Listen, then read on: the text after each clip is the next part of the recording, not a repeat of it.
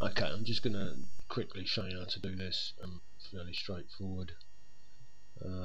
Now you might let me apologise for the face display. I know it's DirectX or it's this software. What I can't find any settings to make it any better, so you'll just have to bear with me on that.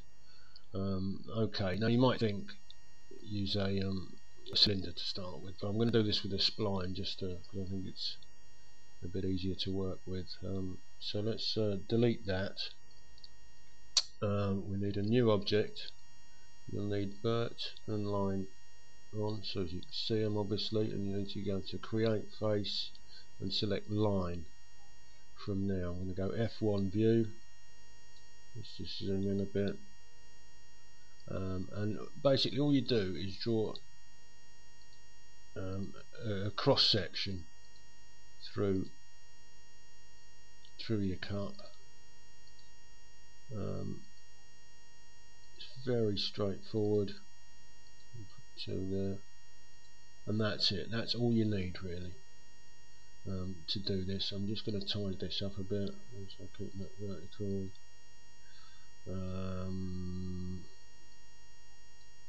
That's fine. I'll put that there. Now I'm just going to align these verts. If you get selected, align. Oops, don't want that one. Selected, align verts on Z. We want them at 0. It just makes things easier later on. And the same with these on the Y. Let's just tick that 0, and okay, it's just so as you know where everything is. It's not a big deal. So if we go here to properties, apply lathe 12 around the Y, and there we have it. Just need to move those up a bit more. I'll do. It's probably a bit too high. There we go. Let's leave it down. Okay, so freeze your lathe. So object, freeze, lathe.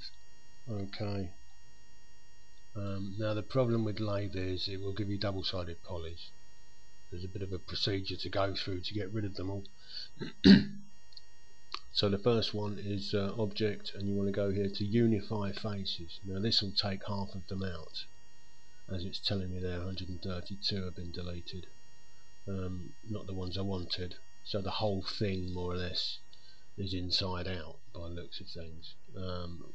While you're on this cleanup, I would advise align faces as well. In this case it's done nothing, but all the normals are facing the same way. The actual fact they're inside out, but they are all the same way. So the final one on this is we're going to have to invert the faces. So if you select the whole thing either with marquee or Control B, go to selected and invert. That turns your faces inside out. So we're the right way now. And the last one you need to do is object, join closed vertices. It's like a proximity weld. You can probably leave it at 0. If you want to, you can put it at 0.5, and that should come up at 22, which just welds these verts in the center here together on this side and this side. Although if you don't weld, you won't, because we're going to put subdivision on, you won't get it'll split. Okay, so let's put the subdivision on to see what it looks like. So you right click on the object there, Catmull Clark and 4. Let's just turn the wires off for the moment. You'll see it looks quite nice at the bottom there, a bit sharp at the top, so we need some control loops in there. So let's just turn the subdivision display off and put the wires back on.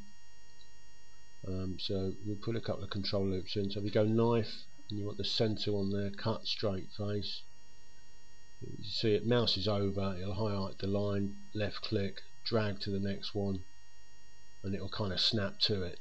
Let go, there, line there on the inside. Same on the outside, more or less the same distance below the lip. on there. I'm going to put another one a bit further down. This is where we're going to extrude the handle from, and then we want one from the bottom as well. There and there will probably do it. That's all we'll need for that. Okay, so we want to extrude these two faces really, but I want to extrude down the x-axis.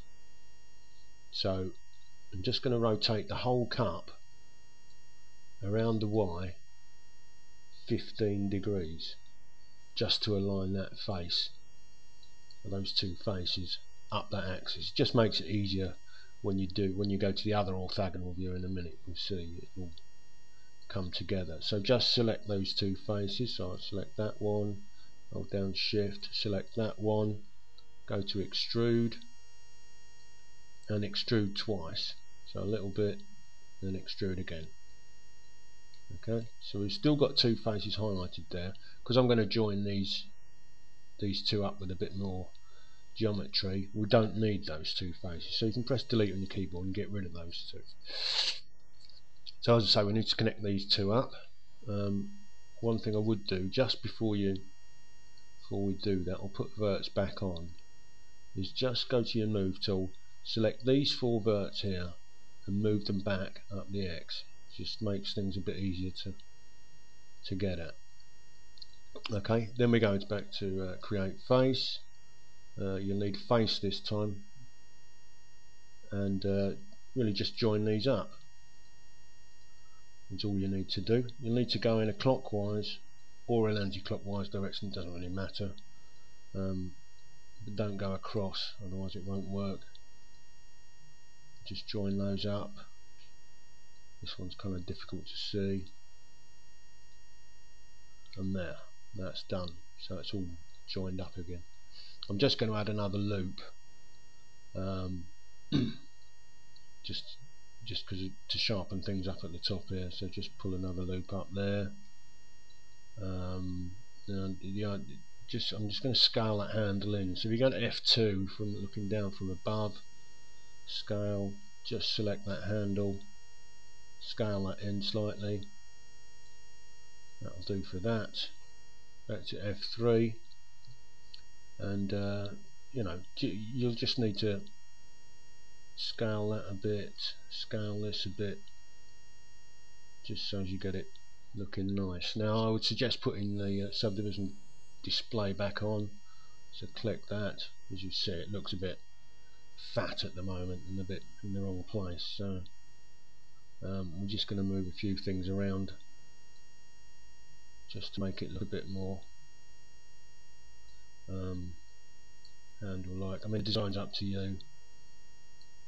All cups are different, so I'll leave it up to you what you want to do there. Let's just move that up there.